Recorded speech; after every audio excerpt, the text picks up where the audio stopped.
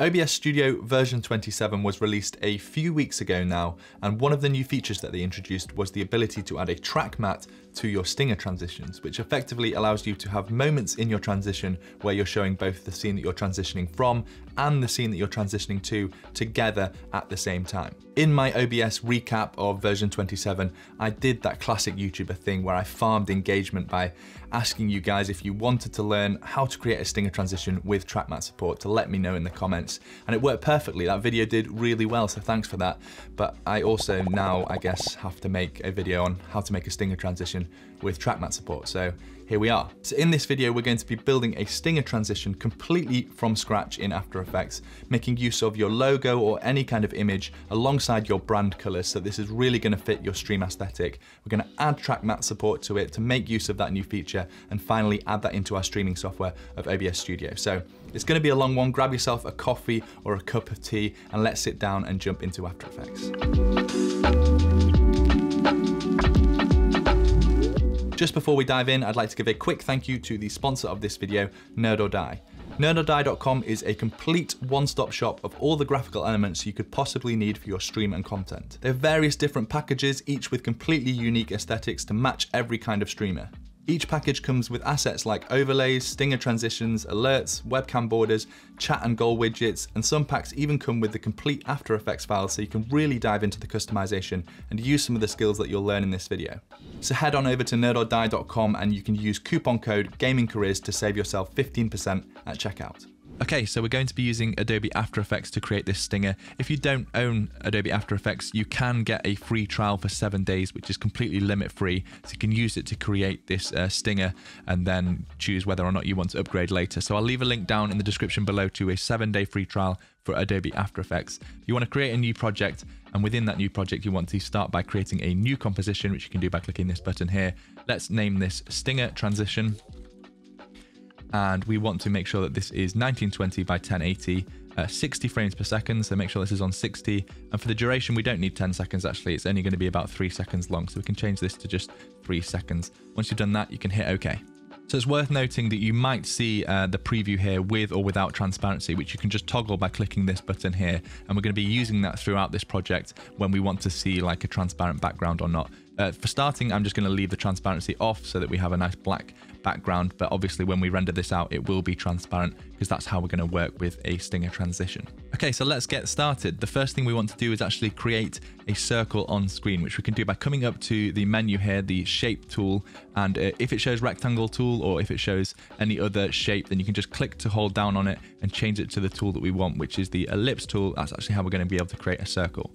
We want to fill it with a color of our choosing. So I would recommend using one of your brand colors here, but we can always come in and change that. I'm going to use Twitch purple because I'm going to use the Twitch logo as an example here. We want to make sure that we don't have any strokes. If you click the word stroke, you can select this option, which basically means that there is no stroke applied. And then we can just drag and create our circle anywhere. If you hold down shift, it's going to lock it so it's actually a perfect circle rather than an ellipse. And it doesn't matter where you put it because we'll center it afterwards, and it doesn't matter how big you put it because we'll resize it afterwards. The first thing we'll do is we'll rename our layer just because we are going to be organized in this project. It's going to be important to make sure we know which layer is which. So we can do that by right-clicking, selecting rename, and we're going to call this Base Circle Intro. The next thing we need to do is select the layer and make sure that we have this anchor point in the center of our circle, which you can do by pressing Control, Alt, and Home. That will snap it into the center of the shape. And then we want to actually center this circle within the middle of our composition, which we can do by just pressing Control and Home. Next, we're going to resize this circle so that we're all working with the same size. So if you come down to the properties here, open up Contents, Ellipse 1, Ellipse Path 1, and then change the size here, 414 pixels right now, to 450, and it should update to be 450 by 450, a perfect circle in the middle of our canvas. So if you followed any of my After Effects tutorials in the past, you'll know this little trick about working backwards when you have things centered. So this is actually where we want the circle to end up in the center of our screen.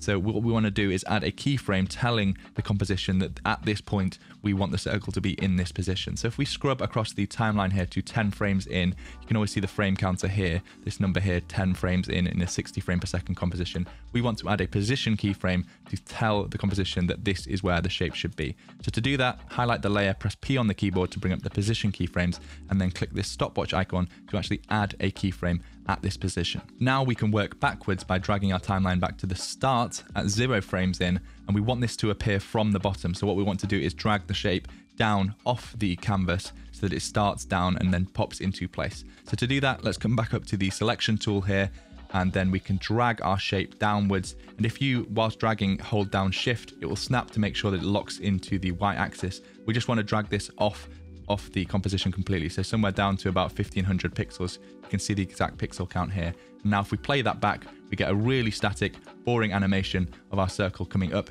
into its position, but we'll add some bounce to that now. So what we're going to do is add an expression, which is just a little bit of code that we're going to copy and paste into a box here on After Effects, which is going to make this look much more animated. It's very, very simple to do.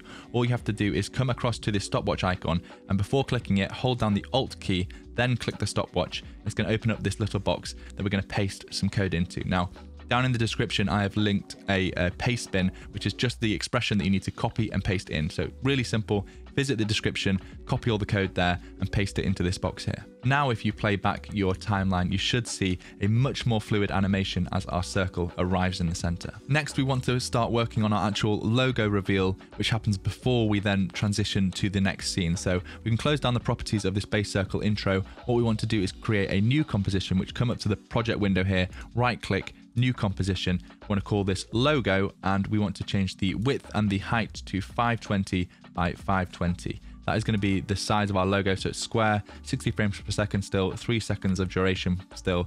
Press OK, and it should open up the new composition ready for our logo. Next, we need to import whatever logo or image you want to actually use in this transition. So you come up to the project window here, right click, go to import file, find whatever logo or image you want to use. I'm going to use the Twitch logo here, import it, and then drag that down into your logo composition. Depending on the size of the image that you brought in, you're probably going to have to adjust the scale to either reduce it in size or increase it in size so that it fits nicely into this new composition. So come to the layer here, hit S on the keyboard to bring up the scale properties, and then you can just drag this number to the left if you need to make it smaller, or drag it to the right if you need to make it bigger. If you're working with an image with any kind of transparency, then it can be worth toggling the transparency grid by clicking this button here. You can always zoom in on the preview, by the way, by rolling your mouse wheel up once or down once to zoom back out again.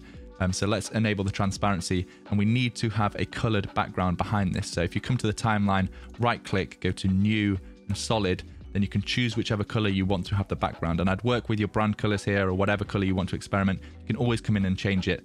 For me and the Twitch logo, I'm going to use the Twitch's purple, then hit OK, and we want to make sure that we put this at the bottom of our composition so our logo fits on top. So that's actually all we need to do in our logo composition. So we can swap back to our Stinger transition composition, and we want to drag in our logo composition to this layer. So drag it down, make sure that you put it above the base circle intro, and you should see now that we have our logo composition displayed within our Stinger transition composition. Hope you're following with me.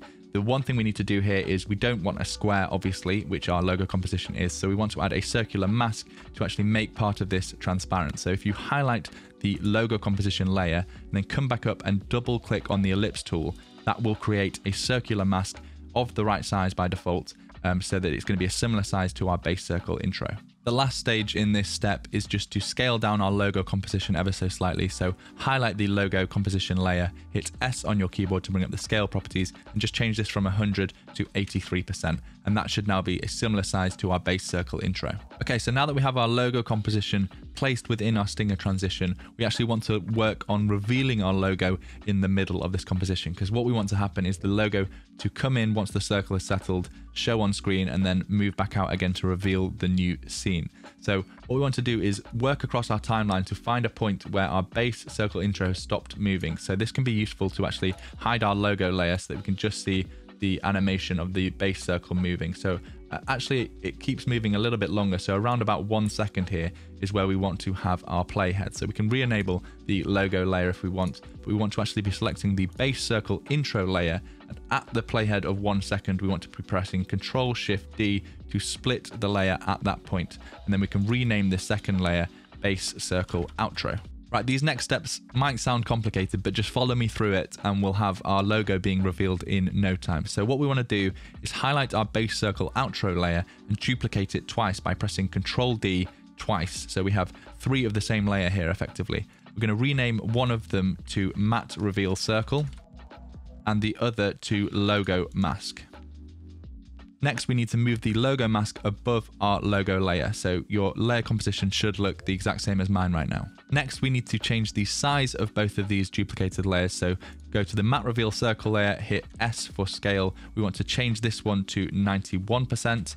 And on our logo mask layer, hit S again, and we want to change this to 95%. Next, we're actually going to configure how these different layers interact with each other by using track matte. So if you have this option here, track matte, and the drop-down boxes, then that's great. If you don't see it, you just need to right-click on any of the headings up here, go to columns, and make sure that you have this modes option enabled, and then you should have this column for track matte. The two that we need to change is for the base circle outro layer, we want to change the track matte to alpha inverted matte reveal circle, that one, and we want to change the logo track matte to alpha matte logo mask.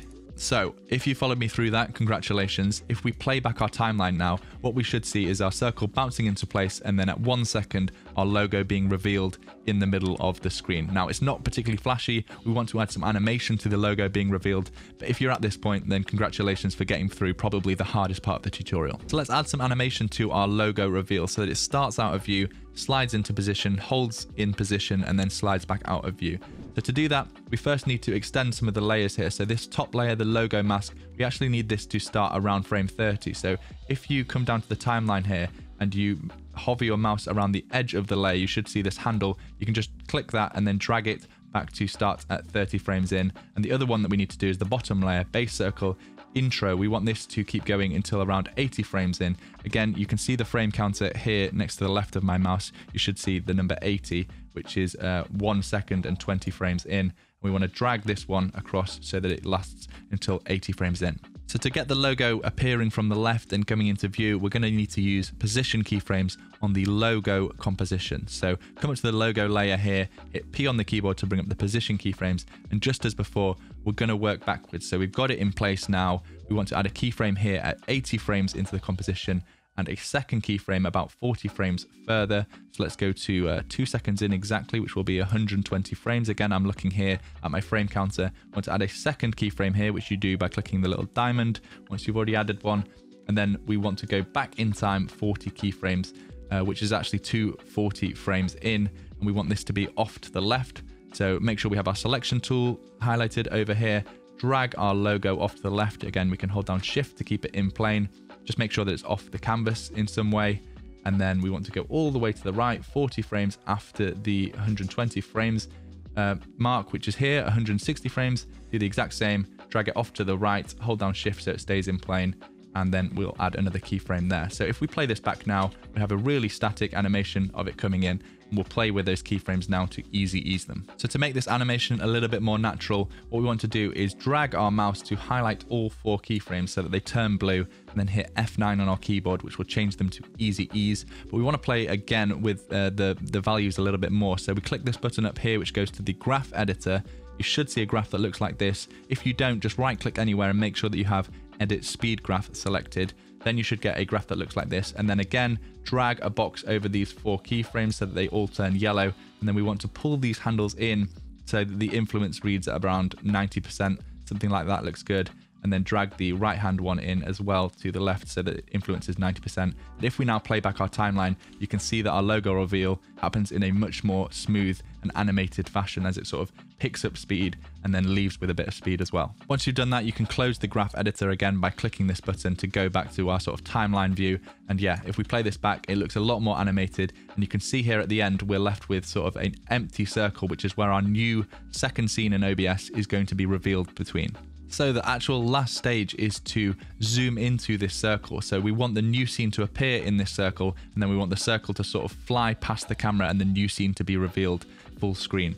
So to do that, what we're going to do is add an adjustment layer. So come down to our timeline, right click down here and go to new adjustment layer and make sure that it's at the top of your composition.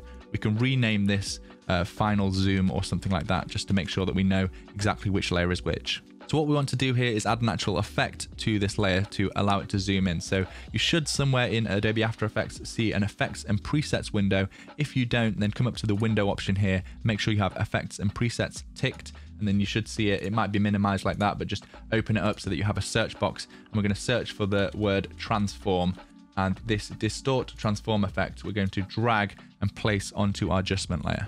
You'll see a new window pop up with all of the effect controls for this transform effect, but I actually prefer to control these down in the timeline. So on the final zoom layer, if you click on this arrow to expand and then effects and then transform, you should see the same controls here. And we're going to be playing with this scale part of the effect to make sure that we can zoom into our final layer. So if we scrub across the timeline to somewhere around about 160 frames in, once the circle is empty, we want to add a scale property here by clicking the stopwatch. That will add the keyframe. And then if we move forward around 10 frames to 170, we want to then increase the scale so that it fills the screen. So if you just click on the number here and drag it to the right, we want to keep increasing this until it no longer appears on the screen. So somewhere around about 600 seems to work. And then if we play this back, it's a little bit static, but you can see it's doing exactly what we want it to do. We might as well easy ease these keyframes since we know how to do that now. So you just drag and highlight them both and hit F9 and it will just make this animation a little bit smoother. Not that there's much to tell because it's so quick. And the final thing that we need to do is add a little bit of motion blur. Motion blur just helps sell the effect, any effect with motion, to the human eye because we see quick moving things with blur. So we can do that in the final zoom effect quite easily. Just come to the use composition shutter angle here in the effect controls, change that to off. And then the option below, shutter angle, we want to change that to 180 degrees. So you can just click on it, enter 180, and you can see we now get some blur as it's moving quickly across our screen.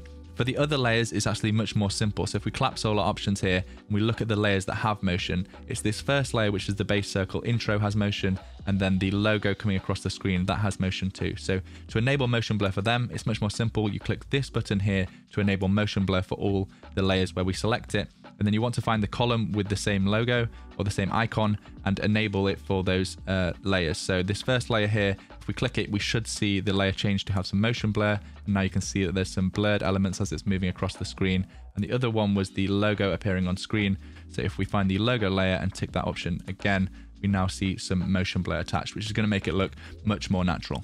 All right, the good news is the stinger transition is pretty much done. We're going to add some final effects in just a little bit, but really the main majority of the work is done and we can now start working on our track matte. To put it simply, the track matte is essentially just a duplicate of what we built here in the stinger transition, but we're going to use the colors black and white to actually tell OBS which scene to show where. So OBS will take any areas that are black and show the previous scene where you have black, and any areas that are white is going to be showing the next scene. So this is how you can actually have two scenes showing simultaneously, which is the update that they added in OBS version 27. Since we've created so much of the motion already, we actually just want to create a duplicate of this. So if you come back up to your project window, it should be here next to your effect controls. You can always come up to window and make sure you have project enabled. We want to create a duplicate of the stinger transition composition that we've just made. So highlight it, press Ctrl D to make a duplicate. Let's rename this one track matte to keep them separate. And then if we double click it to actually open the composition, we'll see it's an exact duplicate right now, and we can remove some of these layers. So some of these layers aren't relevant to our track matte. So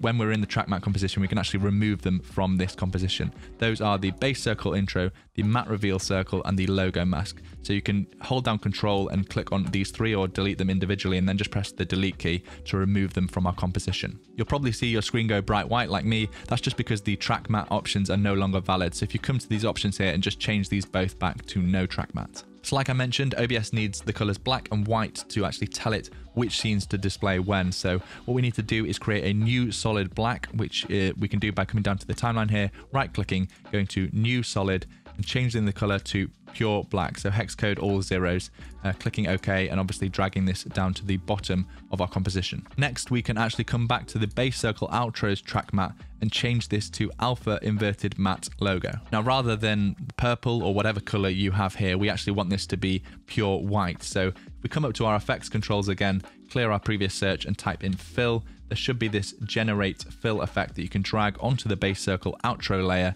And then in the options, we want to change this from red or whatever color it's giving you by default to pure white. So all F's on the hex code, or just drag it into the top left corner and click OK. A couple of last changes that we need to make is to scale up the logo size. So if you highlight the layer, press S, change the 83% to 88%.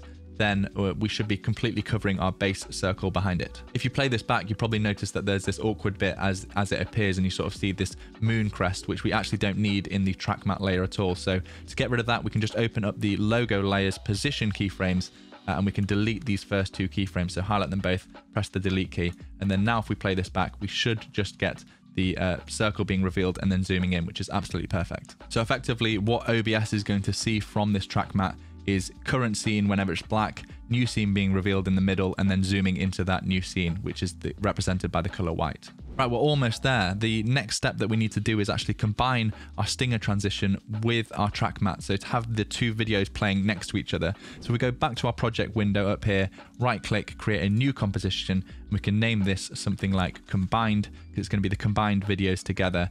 And rather than having a 1920 by 1080 composition, we actually want this to be twice the width of that, because it's two 1080p videos playing next to each other. So change the width here to 3840, I believe, if my maths is right, by 1080, 60 frames per second, still 3 seconds in duration, and named combined, and we can click OK. So we should get a nice wide preview now, which is going to be two 1080p videos playing next to each other.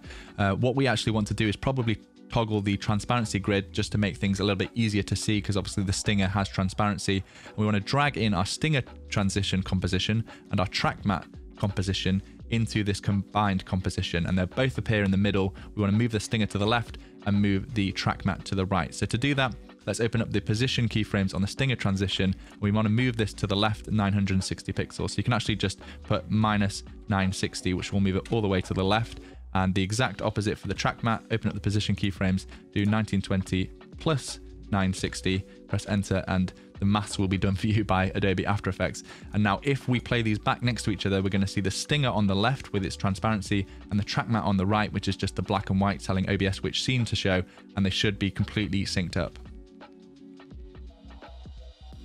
Perfect. I'm really happy with how this is looking, but with just a few more minutes, we can add some of the built-in effects into After Effects to really make this stinger transition pop. So we're really nearly there, but just a few of the built-in effects are really going to help this stinger flourish. So down in the description below the video, we have included a download link to a couple of assets that we're going to be dropping into this project to really help it pop. And you just need to download the file, unzip it, and then import the two video files into our project. So come back to the project window here, right click, import file, find the two video files. They should be called Ripple and Trails, and import them into your project. Next, we want to move back to our stinger transition composition, which is actually where we're going to add these. Again, we can toggle the transparency grid if you want to see it, and we'll drop both of these video files down to the bottom of the composition. So if we play back the timeline, we can see the two effects that have been added. The first is these sort of trail lines that follow the circle up into the screen, and the second is this ripple effect as the circle sort of lands in its final position.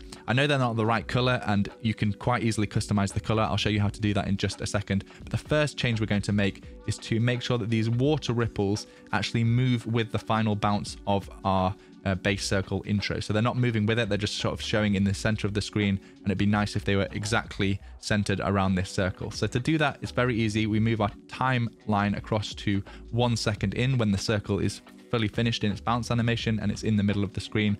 And then we want to actually parent the ripple asset to the base circle intro. So you should be able to see this drop down for parent and link. Again, if you haven't, just right click up here, columns, and make sure you have parent and link ticked. And on the ripple effect, we want to parent that to the base circle intro, option number 6 for me.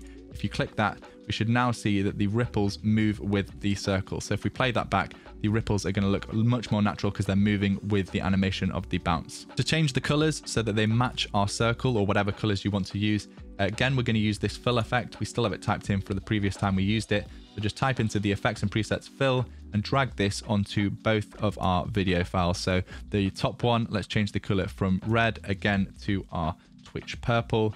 And the exact same for the bottom effect, the trail assets, drag it on, change the color to whatever you please. And then if we play that back, we now have all of the effects happening with the right colors as well.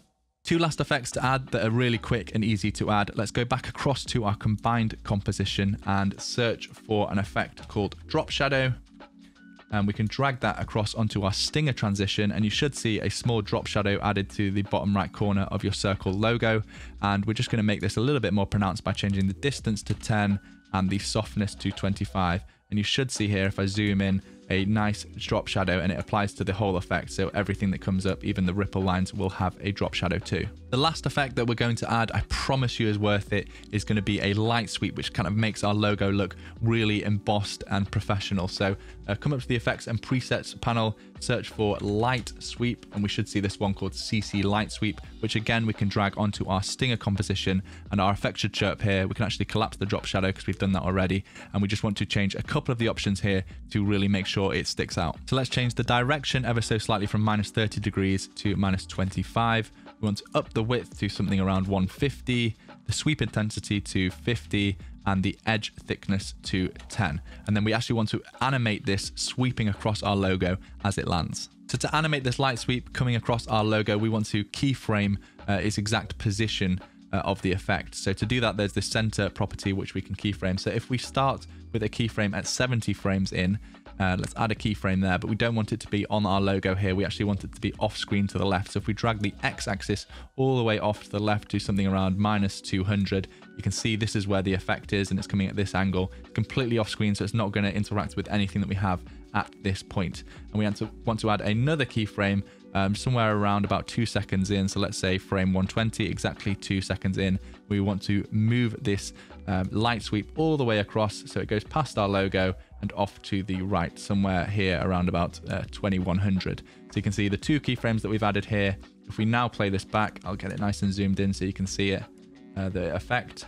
If we play it back, we're going to see the light sweep go across our logo, and isn't that worth it? Aren't you glad you stayed for the extra couple of minutes to get that light sweep across our logo? I think that looks really professional. So all we've got to do now is render this out as a WebM and then add it into OBS Studio. So to export this out and actually use it in OBS Studio, we need to use a video format that supports transparency, because we obviously have all of this transparent background that we need to use in our stinger transition. So the video format I would recommend using is WebM. OBS Studio loves it, and a lot of stingers are made using the WebM video format, but it's not by default installed on your PC. So do head to the link in the description if you don't have it as a codec option, and download and install it, and then you'll be able to render out using the WebM codec. So once that's done, make sure you're on our combined composition here, come up to composition, add to Adobe Media Encoder Queue, and that can take a few seconds to launch if it's not already launched. And we just want to change some of the options here. So we can actually click here on the format to bring up all of the options that we can change in this export settings. So we've changed the format from whatever it is by default to WebM. If you don't see the option, like I said, you haven't installed the codec correctly, so just make sure you do that. You should be able to select WebM as the format. We click on output name, we can actually choose where we want to save that. So I'm going to save it to my desktop, and I'm going to call it Stinger with Track Matte, so I know exactly what it is. We don't have any audio in this, so you can uncheck the export audio. You want to leave the resolution and the frame rate. The codec settings by the defaults are absolutely fine. So VP9 constant quality of 50 with 2-pass encoding. You do want to make sure you're including the alpha channel by checking this box. And if you see down here the estimated file size, it says it's going to be 12 megabytes, which is just Adobe lying to you. I wouldn't recommend having any kind of transitions as big as that. But actually on export, this seems to be about 600 kilobytes or something, which is absolutely fine. So ignore the estimated file size. We'll see what it is actually once we've rendered. So you click OK, and then click the play icon up here to start the render. And this will take a few minutes, just depending on how quick your PC is. So once that's finished rendering, we can open up OBS Studio. I have a really simple stream setup here just to demonstrate 4 different scenes. But we come to the scene transitions window here, and we want to select to add a stinger. We can name this whatever we want. Again, I would recommend doing a stinger with Track Matte, just so you know which one it is. Click OK, and then we want to browse for the video file that we just rendered out. So I put that onto my desktop. We can actually see the file size in the end was 660 kilobits, so well below the 12 megabytes that it was estimating. If we add that, the only other option we need to change is to tick the User Track Matte option. As you can see, the matte layout is same file side by side, stinger on the left, track matte on the right, which is exactly how we rendered it out. We don't need to worry about the transition point because, again, we're using a track matte. So if we click OK and then we test out our transition, we should see it all working correctly. And as you can see, it's absolutely perfect. You can see the new scene being revealed behind our logo whilst the old scene is still showing. So that is exactly what a track matte allows you to do, showing both scenes at the same time. So that's it, we're done. Hopefully this video has been helpful and you now have a Stinger transition with track matte and your logo and your brand colors, and it's all looking amazing, and you've learned so much about After Effects. So if you have learned a lot and you're now using a new Stinger, do give the video a thumbs up, help share it around with other streamers. That really does help me out. And yeah, hopefully you've enjoyed the video. It was a lot of effort to make. I've got to give a big shout out to Defrag, who is the editor for the Gaming Careers channel, who helped me massively with creating this Stinger transition, and it wouldn't have been possible without him. So yeah, go and show him some love. I'll leave his link down in the description below, and I'll catch you guys in the next video. Peace.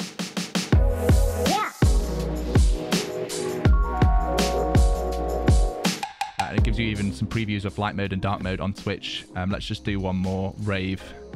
This could be pretty scary, I think. This is the one where it changes color, Ben. Yeah. It's processing for a few seconds. There you go. I mean, that is the stuff of nightmares there.